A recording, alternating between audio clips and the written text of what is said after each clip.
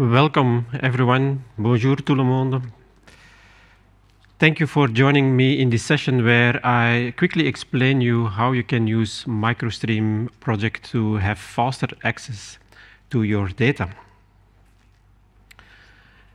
In any kind of application, I guess, you have the Java objects within your JVM with your methods, with your data, and externally you have your data in a database table or in any other kind of data source. So that means that you always need to retrieve the data and that you need to access them, that you need to query them, that you need to map them to your JVM objects, to your Java objects.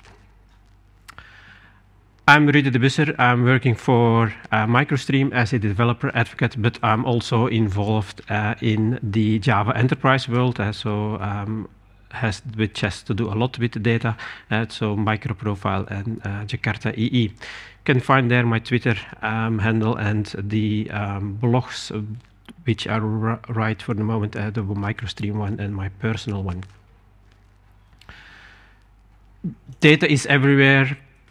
I guess if it's not an application that is using any kind of data, then it's not a Java application or not a Java enterprise application, or the usefulness will be very limited. Can be all kinds of areas from manufacturing for following up the stocks and the flows and the planning, up to some websites, the classical websites where you, the web shops where you buy some stuff and then you do the checkout, even health data with all the smartphones and the smart apps these days. So data is crucial. That's probably also the reason why you have like 100, 300 different types of solutions to store your data. So it's a massive amount of solutions that you have. But all of those solutions, I mentioned already a database, but all of those solutions, they store data externally to your application in some kind of format, which is typically for that product. That can be tables with rows and fields for a database. That can be JSON, that can be a graph database, that can be key value stores for the NoSQL. All those solutions for data storage have one thing in common with what you need to do. You need some kind of mapping, because it is not Java that you store there. It is the proprietary format way of storing the data for that solution. That also means mapping, that you need to do data conversions. You need to write queries to retrieve the data, etc. That means that a large part of your application that the developer needs to do is write that orange-red block there, which is that object relational mapping, that data conversion, that query time. That can be a large part of the time that the developer spends on it, and it's also, in some cases, the cause of many performance issues within your application. You probably need some kind of, if I'm talking about Hibernate, some Hibernate expert to really tune every query and see that it runs optimally. And there is a typical term for that. It's the object relational impedance mismatch. You have a mismatch between the Java world, where you have objects with a lot of rich features, a lot of data types, a lot of possibilities to navigate from one type of object to another, and then you have the database where you have a limited set, where you have only those two fields. Where you, for instance, if you have master detail relations, you only have a link from your detail to your master, etc. So there is a mismatch, and yeah, we see that people trying to make the best of it, of course, because that is the solution which is available, which is not a bad solution in most cases. But there can be easier things. Because what if we think about what it should look like if the data are part of your application? Java object, they have variables. So if you decide that those variables are your data, and then you have your data and your methods that perform, that work on that data are together. That's easy, that's simple to do. So the idea of MicroStream was then, what if those Java instances are the database, not some external system? That means that you can query through getters, that you can use a Stream API as query language. If you like to write some queries, then you can write them in Stream API. Ultra fast, no conversion needed, which means that it is not only an increased developer productivity, but also at production time, it goes faster. And of course, when your process restarts, we need to keep the data somewhere. So the MicroStream product has what's called the next generation Java serialization engine, which stores your object graph, so your Java objects, in a binary format somewhere externally, so that it can survive your process restart. And it is loaded again when you start up your process. So not only within your JVM you're working with Java objects, but effectively you store those Java objects also externally. That can be a disk, that can be a file system, directories and files, but it can also be the database, because some customers said, hey, we have those databases, we pay for it, so let's make use of it. So they just store it as a blob there, a binary large object, and then they can easily do their backup, what they were used to. But that can also be something external. That can be even event stream systems like Kafka. That can be cloud storage solutions. Wherever you can store a binary object, that can be the source, the target for storing your Java objects.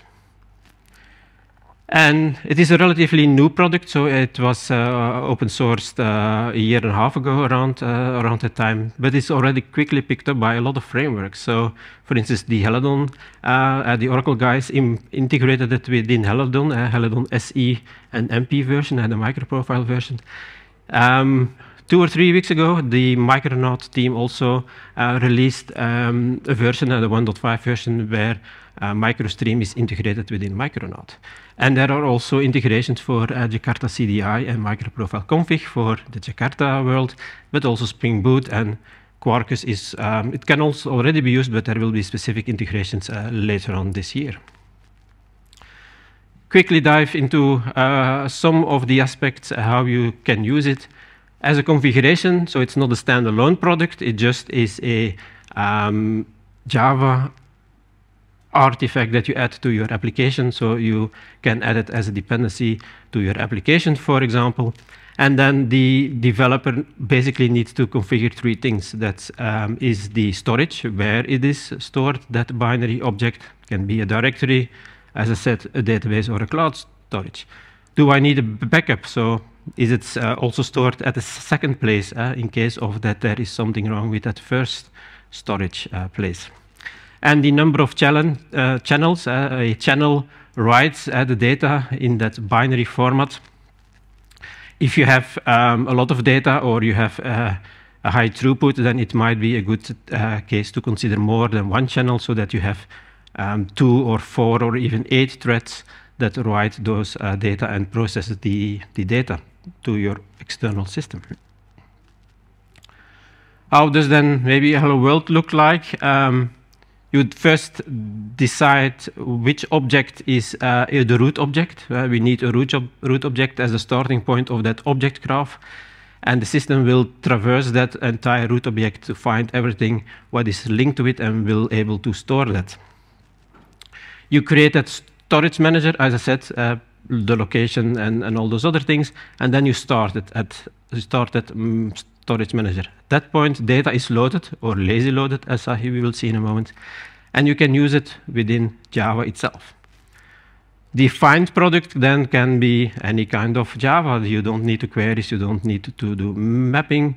You get the product, you change the name, and then of course you ask the manager to store it again, because it needs to be available next time. So that means that it only changes, this changes a bit like Git, that stores only the changes and based on all that thing, it can reconstruct your entire object. But as I mentioned, starting up your data is not all the data, because you cannot load 4 terabyte data into memory, or that's not recommended at least. So you can have, for instance, create a map where you have a lazy list of orders, which means that the orders are not loaded, but only when you access the .get method from that lazy, at that point, the orders are loaded from the external system. If you're done with it, you can use the clear method of that same lazy class, or you can just do nothing, and then eventually the garbage collector will clear up that lazy, because those are weak references. Another point of that serialization engine is that you can do type mapping.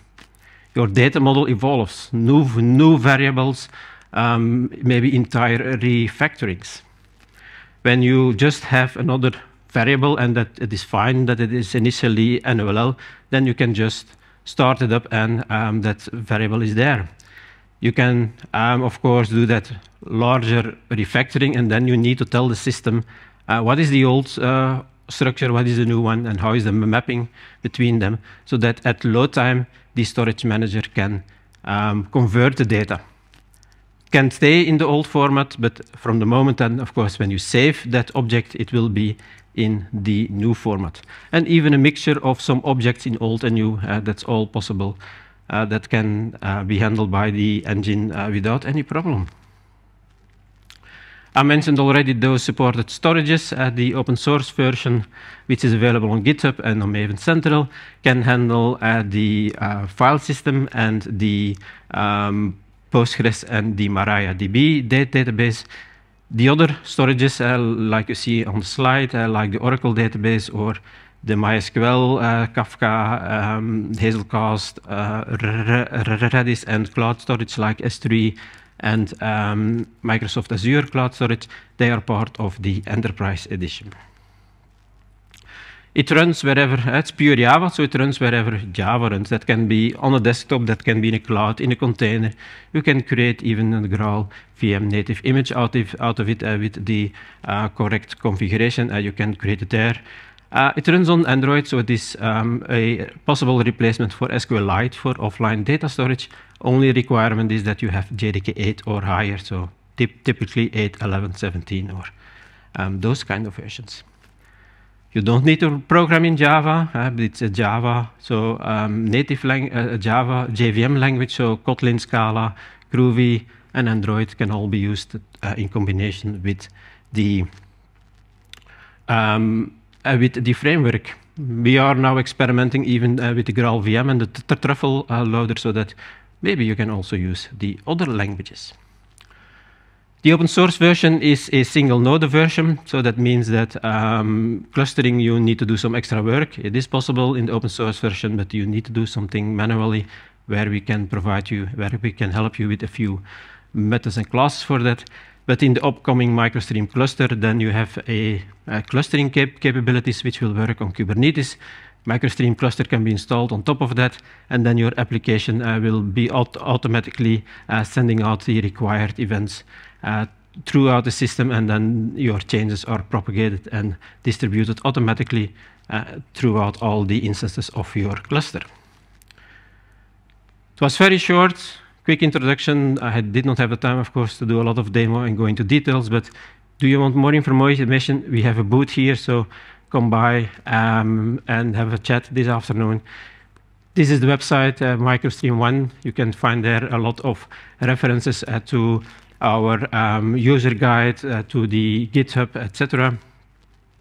And we also have we also look out for questions which come on Stack Overflow with the tag MicroStream.